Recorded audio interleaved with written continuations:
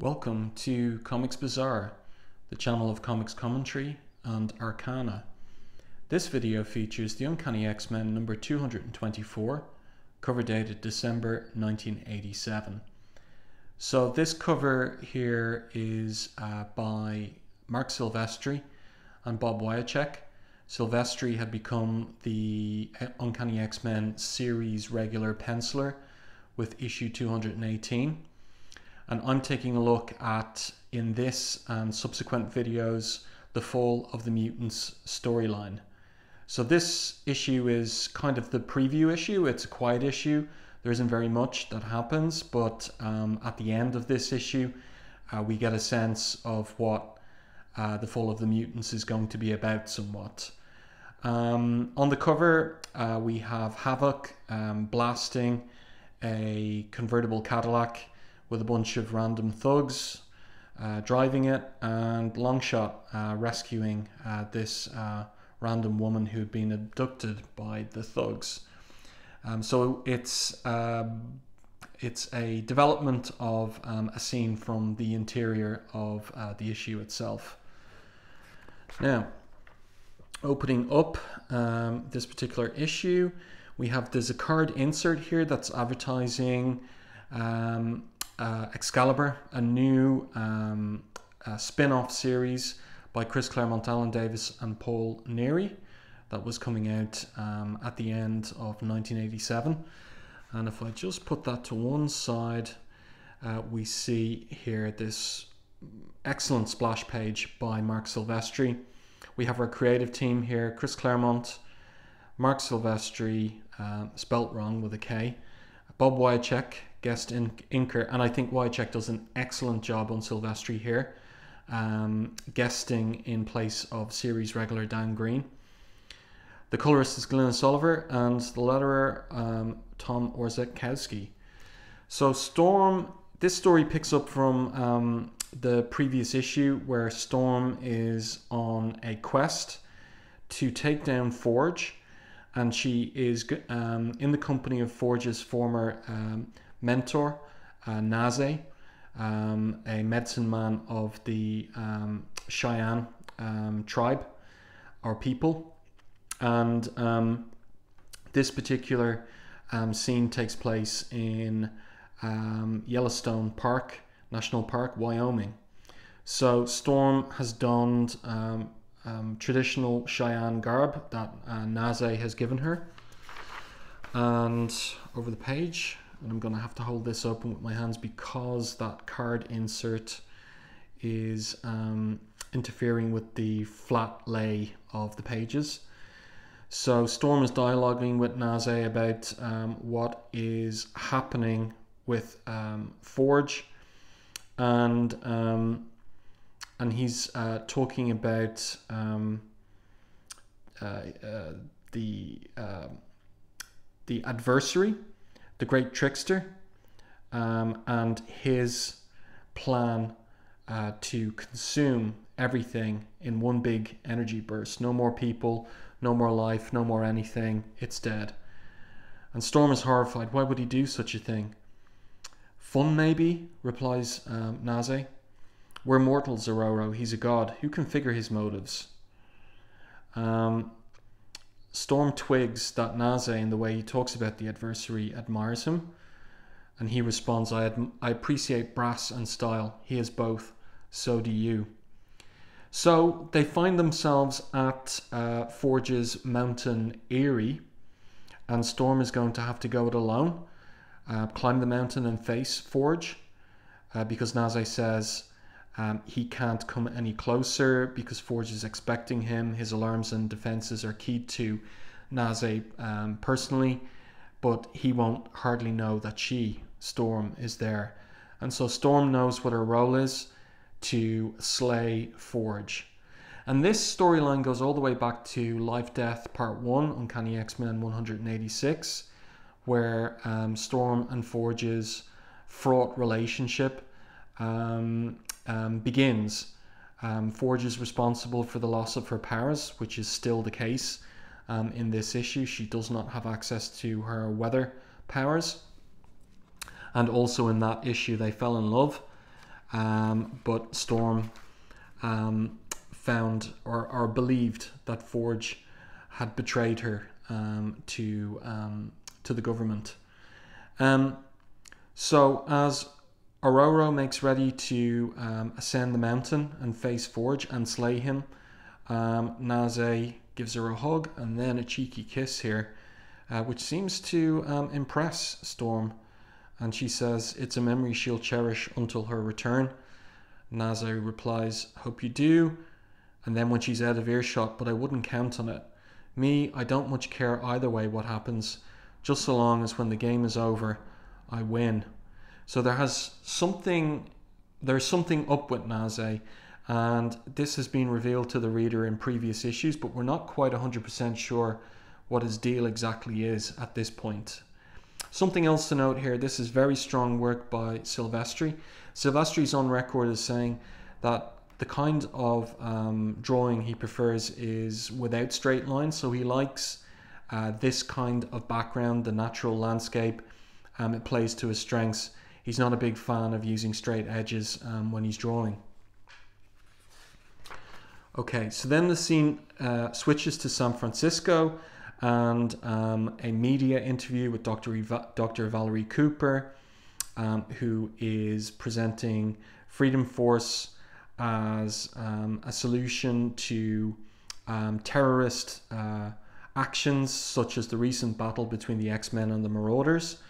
So standing beside her, on either side of her, is Destiny and Crimson Commando. And the media is skeptical. The media basically points out, well, these are convicted criminals. And she responds, well, they're paying off their debt to society, and by working for Freedom Force, they're going to earn a pardon. And she also talks about the pending Mutant Registration Act, and she is talking that up as something that will be helpful for national defense. But the media figures ask, has the administration considered the civil liberties ramifications of this new law? And her response is, what about the civil liberties of the staff and patients of this hospital that was wrecked by the fight between the X-Men and the Marauders? Yes, the act may curtail the rights of a few, but this is a case where the good of society, the defense of the many, must take precedence. Except the whole point of democracy, contends this reporter, is to protect the few from the many, and so on and so forth. And this is classic from Claremont, where you get debates and discussions in his mature writing, where he presents the strongest case on the one side and a strong case on the other side against it. So it's really left up to the reader to make up their own mind in respect of things like the Mutant Registration Act, the curtailment of civil liberties implied by that, and so on and so forth. Claremont lets the reader decide for themselves.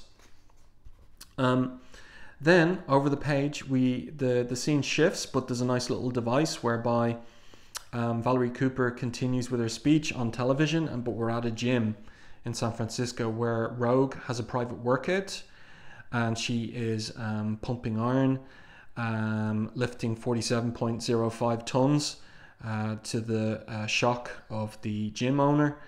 And she's interrupted in the middle of her workout by this character here, who turns out to be Mystique, her foster mother. And Mystique has come to her with a warning that Destiny, who's a precognitive, whose power is precognition, has seen the X-Men die in Dallas, and she's come to tell Rogue to warn her of that and to come away with her and avoid that fate. But Rogue responds, "They're my friends, Mystique. She cares for them as much as she cares for Mystique, and she can't and she won't walk out on them." So a little emotional moment there between foster mother and daughter. And then our scene shifts again. It's the nighttime of that same day, and Alison Blair, aka Dazzler, is playing in a particular nightclub called Deviate in the Mission District of San Francisco. and the crowd are loving it. And but a drunk hits the short circuits the electricity, and Allison compensates using her light powers, and so the crowd really enjoys it. But who's there in the background in the shadows watching? It's Wolverine having a smoke, and Wolverine says to her, "Hate to spoil things, Ali, but you better start figuring how much this will cost. You're a mutant, Dazzler, and an X-Men. Going public with your powers like you just did may not have been the smartest of plays, especially when the team's trying to keep a low profile." And this seeds something that is coming in future issues. This thought that the X-Men play their role most successfully when they keep out of public view and when they keep a low profile. So Rogue arrives and reveals what was told her by Mystique, and then the scene shifts to Havok and Longshot, a recent new member of the X-Men team, who are emerging from the cinema. They've been to see this film that's a play on the two first Indiana Jones movies, Raiders of the Lost Ark and The Temple of Doom. And this is a film in which Longshot himself starred, had a role in as a stuntman. It was all dealt with in the Longshot miniseries, issue number 2 specifically, of that series. So Longshot is pumped after watching the film. He enjoyed it, and Havok is less cheerful because his girlfriend Lorna Dane Polaris has joined the Marauders, and indeed is their leader of sorts, with Mr. Sinister in the deep background. So as they're walking along after coming out of the cinema, these thugs shoot some police officers and hop in this Cadillac and kidnap this woman on the street. So Longshot thinks that they need to do something about this because they're heroes, and so he leaps into action, throwing his blades to spike the wheels of the Cadillac, and Havok ultimately gets involved using his own mutant powers, the projection of energy plasma in a highly excited state, as he says, to melt their car, melt that Cadillac. As he says to them, "I melted your car, I can do the same to you," and basically they give up. So the woman that Longshot has rescued has fallen in love with him, to his bemusement, in the background there.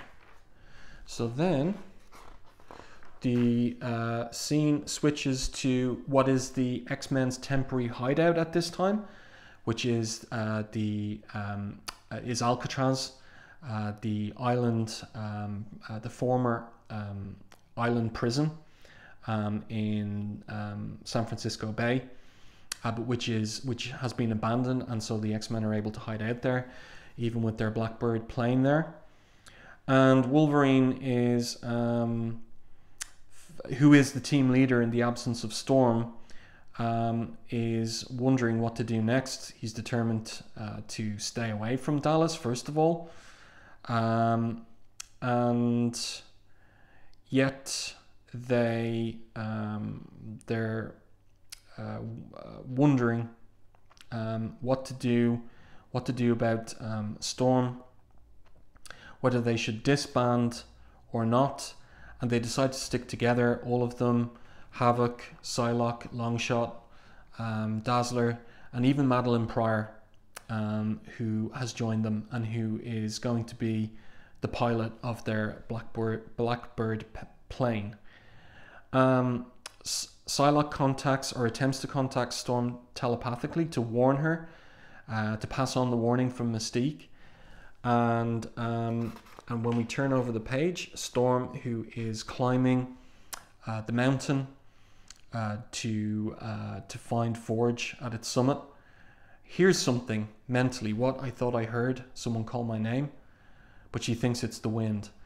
And then this weirdness starts happening. This black lightning, rock falls, and then these demons that fly down from the mountain summit.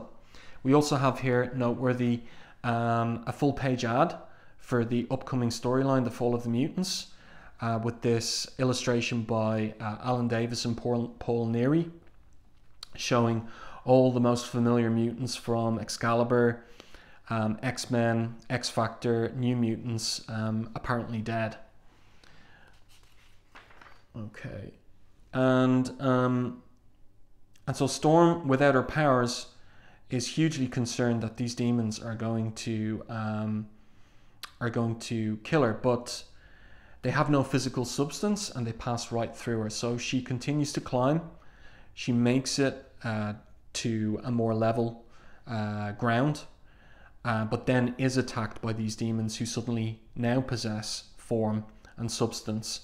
But she uses her knife to defend herself, and she does well against them. Also to note here, the way that Silvestri is drawing these demons, it is prescient in relation to his creation of the darkness, and indeed even before that, the way he drew demons in the Inferno storyline coming in a year's time. So Storm anyway does well against these demons, despite her lack of powers in these pages. Nicely illustrated once again by Silvestri, and she makes her way to the very top of the mountain, where she finds Forge, and Forge is happy to see her, but she of course is of the belief that he's responsible for the demons, and that he is intending to destroy the world. And so she fulfills her mission and stabs him with the blade, and says to him that she's doing so in order to put an end to this madness. The gate you seek to open would have destroyed the world. I cannot allow that. And then he replies to her faintly, "You're wrong. I was trying to close the gate, not destroy the world, Storm, but save it." So there's a huge twist here. And she believes him. And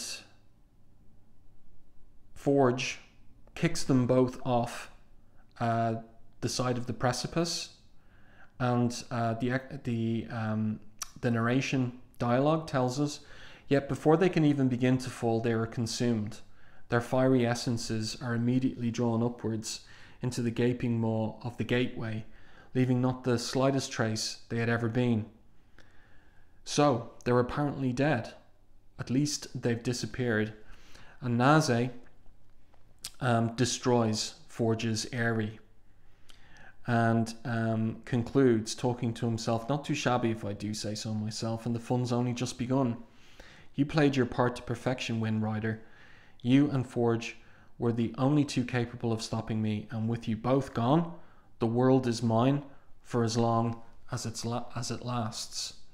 So the next issue, 225, is a double-sized issue, and we're going to get everything that was set up in this issue ratcheted up to a higher pitch, and stay tuned for that particular upcoming video. So if you like this video, please like the video, and if you haven't done so already, subscribe to the channel and stay tuned for more content like this.